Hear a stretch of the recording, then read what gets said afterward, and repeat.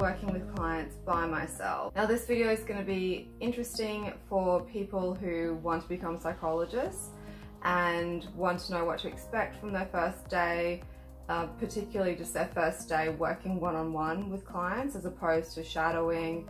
And a few of the things that I noticed today and what I had to overcome today, some of the lessons I learned include how to deal with people that you don't really like, how to deal with people who are dishonest, how to deal with your own anxiety when you start a job, and how to deal with unrealistic client expectations. So although this is obviously going to benefit psychologists, new and existing, it's also going to hopefully be of benefit to people who are just starting a job for the first time, and pretty much anyone that has to deal with other people in their line of duty, in their line of work, which is essentially most of us. So I literally have just finished my very first shift and I am wiped. I'm really exhausted, and that is really to be expected considering the amount of cognitive overload associated with the first day on the job. So I've obviously had those preliminary first days where you just go in and get to see how to do the job, but today it was like I was running the show. I was meeting clients face to face, one-on-one, no one was helping me. And I actually had a really full book today. So normally we usually expect to see 6 clients in a day, of which one might be a no-show. I had 7, and so I had a really tiring day. So first up was just the anxiety with being a psychologist, or the anxiety of being any person starting their job for the first time, with your own expectations weighing heavy on you and the expectations of others, the perceived expectations of others, because I can assure you nobody is monitoring you as harshly as you monitor yourself. So I found that, as a lot of beginner psychologists experience, we feel that we need to say the most perfect thing in the most perfect tone at the perfect moment that will be the light bulb moment for that client, which will resonate with that client, which will just change their perspective for the better. So what I would do is literally formulate the sentence in my head, which is a common trait of high functioning anxiety people. It just wouldn't go to plan. I think I actually came across as being quite aggressive because I was like, I have to say this sentence so perfectly, exactly as I intended to, and I actually did manage to execute once, and interestingly it just went over like the client's head. So don't think that just because you have the most perfect sentence formulated in your brain that it's going to be effective. Actually the most effective psychoeducation I was able to execute was when I was just building rapport with the client and just really in tune with them and really just on their level and really feeling what they were feeling and just repeating it back to them as well. And that's what really seemed to get the best results. So I know that a lot of us will go into, in corporate world, we'll go into a meeting thinking we've got to have the best sentence, we've got to have the best contribution. Don't stuff up what you're about to say. Just speak. Make mistakes. I actually did quite well when I went in with a mindset of make a mistake, say something wrong, and then build and learn from it and build rapport from there. And there was literally nothing that I said that really seemed to disrupt anyone, but there will come a time when people will just say that was just useless, and you've just got to roll with it, and you've just got to move on from it and keep on working towards the goals that you have with your client. Another thing that I had to deal with today was that big ultimatum statement. And what I mean by that is when the client will say to you, and you can apply this to any job. So the client will say, my problems are A, B, and C. how are you going to fix this for me? So that can happen to a bank manager, a mortgage broker, a doctor, a lawyer. We all can get confronted with the solve all my problems right now. The clock is starting now, go. So I had the big ultimatum statement, and I just basically said, I can't make this problem go away for you, but I can work with you to hopefully alleviate the symptoms. And honestly, the client was quite happy with that. So it's all again about managing expectations, not just them expectations of you, but my expectations of me too. And it really helps to have a great mentor. And my mentor has repeatedly said to me, do not underestimate how much you're helping just by listening. So for example, somebody that's got really terrible anxiety, just the thoughts are just circulating around and around in their heads, just being able to say, this is what I'm going through, please hear me. And I'm not expecting these problems to go away just like that, but I went through this, this, and this. This is what my life is like, please hear me. Being able to see that somebody cares, somebody's listening, and expelling those negative thoughts helps to remove them from inside your brain. Now, another really big thing that happened today that is really big, and I wasn't expecting this. Like, you read about it in your textbooks, but I wasn't expecting to experience this right in front of my very own eyes, is clients lying. Now, just to provide some context, we think of traditional psychotherapy, seeing a psychologist, seeing a psychiatrist, seeing a counsellor, seeing a social worker, seeing any sort of mental health practitioner. We think of pretty much the same model, which is person has a problem, person goes to practitioner, person pays for service, and that person tells the practitioner, this is what's wrong with me. So the practitioner is coming in from the point of view that this person has a problem and they're going to tell me what it is. Now, sometimes those clients can lie, but it's usually not lying in the way that I experienced today. So they might just come in and say, I'm just having a little bit of problem at work. I'm having a little bit of problems with my relationship, or I'm having problems with my weight, whatever it might be. But then after about the third or fourth session, you get the truth of why they're coming. And it might be because they were sexually abused when they were a child. But it took them 4 or 5 sessions before they could build rapport with you, feel comfortable, or that trauma became so pressing that they finally could articulate it and get some therapy and honor it and deal with it and unpack it. So that's where I wouldn't even say they're lying, but there's a facade, there's a protection there.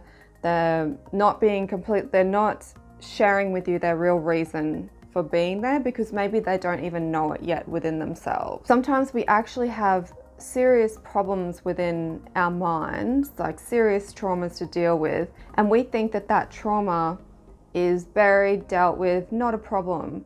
And so we're just like, I should really see a psychologist for the problems I'm having at work, or for a little bit of extra motivation. But the brain is actually unconsciously saying, I need to deal with this trauma.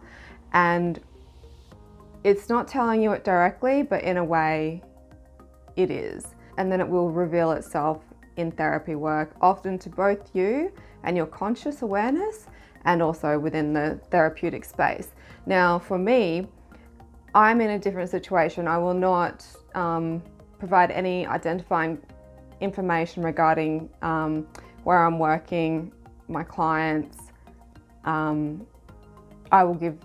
There is no way that you'll be able to work out specifically who or what I'm talking about, But what I will say is there are cases where people are actually being forced to go to see a mental health practitioner. An example only could be maybe domestic violence. There's been a court-ordered junction where the judge has ruled you need to get anger management sessions with a registered psychologist, for example. So in those cases, a person is being forced to see the practitioner. In some cases, the practitioner is well aware of the background. In my case, I was not for any of my clients. All I know is that I'm seeing person A at 10 o'clock.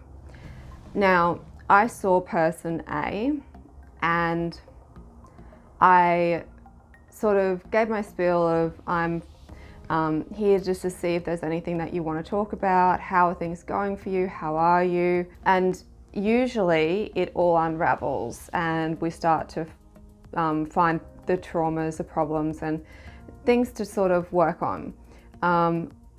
I'll just do a process of elimination. That's what I'm doing at the moment, and that's how are you going? A little bit of life history that will sort of uncover has there been any trauma. Then I'll sort of say like, if that isn't giving me anything, if everything's still la-di-da, life is wonderful, I'll start to ask, how's your appetite? Then I'll start to ask, how are you sleeping? Then I'll specifically ask, is there anything that's bothering you? Then I'll ask about people in their lives. I'll ask about problems with those people in their lives.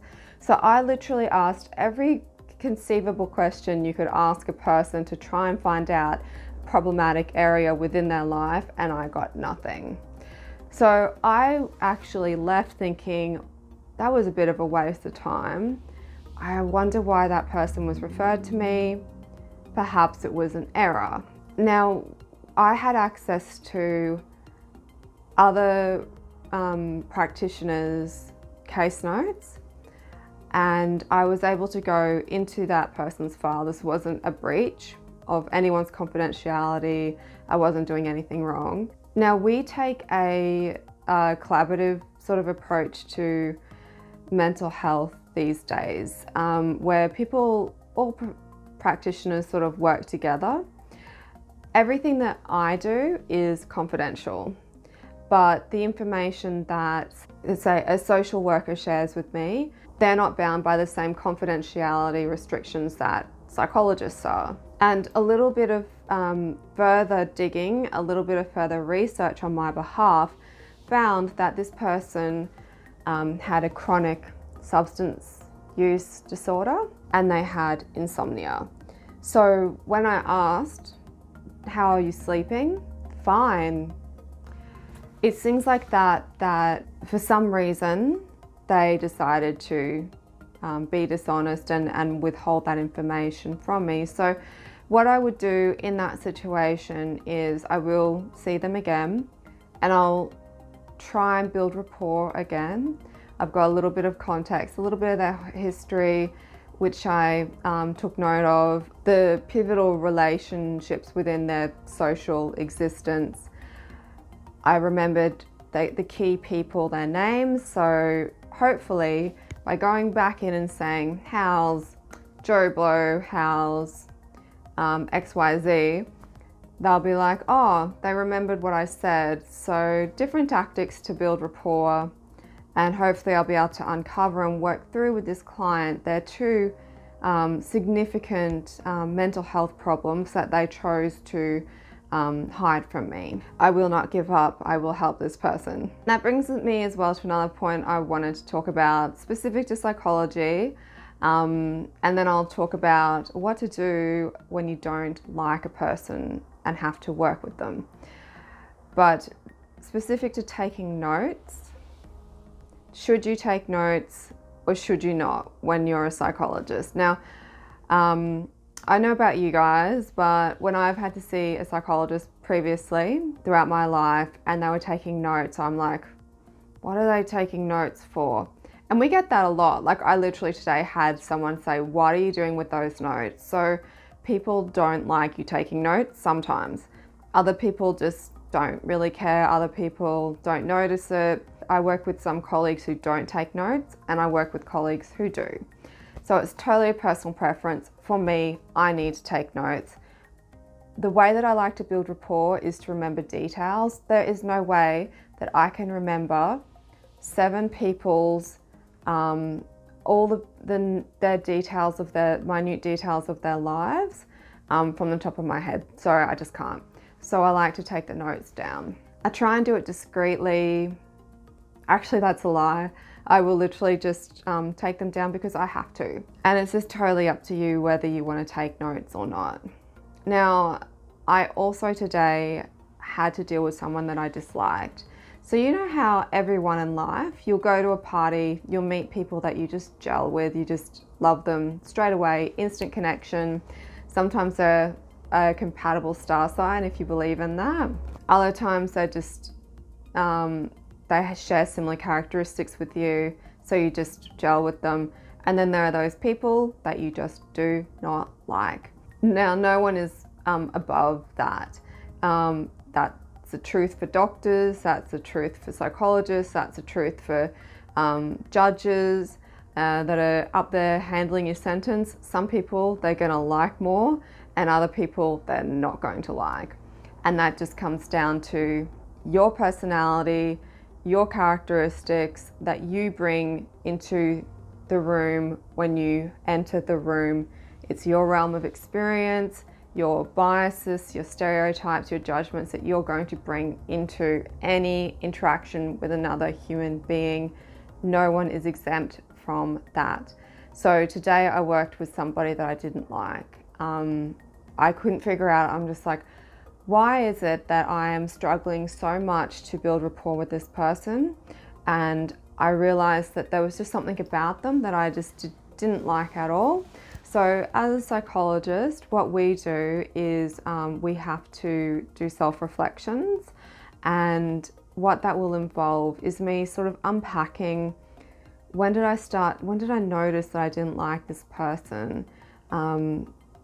What were those characteristics? And I have to be really honest with myself. Like, I'm not immune to making harsh judgments. So for example, maybe someone comes in and they're just wearing this revolting top or something. Somebody comes in and I just can't handle the fact that maybe they used to beat their wives. Like, there are just things that we just dislike, and we still have to be professional though. And we still need to honor that person's time, honor that person's mental health, honor that person's money as well. And sometimes you just have to have a really good dialogue within your mind and be like, oh, that's that person saying that thing that I can't stand. I can't stand it. I acknowledge I cannot stand it. Okay, now let's answer the question. So sometimes, like, the more you fight something, the stronger that becomes, that urge becomes. So you have to practice acceptance, and you have to accept that there are people that you're not going to like, but your duty is to help them. So unpack that during personal reflections, talk to your colleagues about it if you're able to in other professions where there isn't such a strict bond of confidentiality. And then if you know that you just can't get past this and you ethically cannot treat this person, you ethically cannot and should not be extending outside of the world of psychology, you should not be doing business with that person because you're not going to do the right thing by them, as opposed to somebody that you really, really like. I hope this gives you some insight as to what to expect on your first day as a practicing psychologist. As for me, I'm absolutely wiped. 7 back-to-back clients, and never done this before in my life in this sort of a setting. As you know, I run Helping Minds online, but again, in that situation, people are coming to me with a problem and they're wanting to get support from me, and they're pretty forthcoming with the reasons for being there. Today was a little bit different, and it was face-to-face, which is different to providing online. And it was also outside of my comfort zone because I was in their comfort zone too. So yeah, Great first day otherwise, very rewarding. I see a lot of ways that I can provide further treatment to a lot of my clients today. Specifically, I would like to brush up on pain management and some therapeutic practices to help with coping and dealing with pain management, because I haven't touched on that for a little while, so I'll brush up on that after this. And thanks for tuning in, and look after your mental health. It is very, very important. And I offer online support, Helping Minds Online. If you want to chat to me, get some support, instant messaging, phone calls, video, just the usual ways that you can talk to a person using technology. If you like my channel, subscribe, and thank you for tuning in.